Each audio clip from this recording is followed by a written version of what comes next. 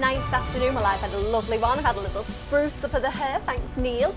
And I watched some tennis outside. Yes, Wimbledon was on the big screen. And you know what? The sun made an appearance for all of 10 seconds, so that was all right. So my lucky number 7, well, it did make an appearance at lunch, making it back-to-back draws because it was out last night as well. But will it be a hat-trick this evening? Come on, number 7. So if you missed the lunchtime draw, well, you missed out on a cracker. To be fair, I did a very funny sheep joke.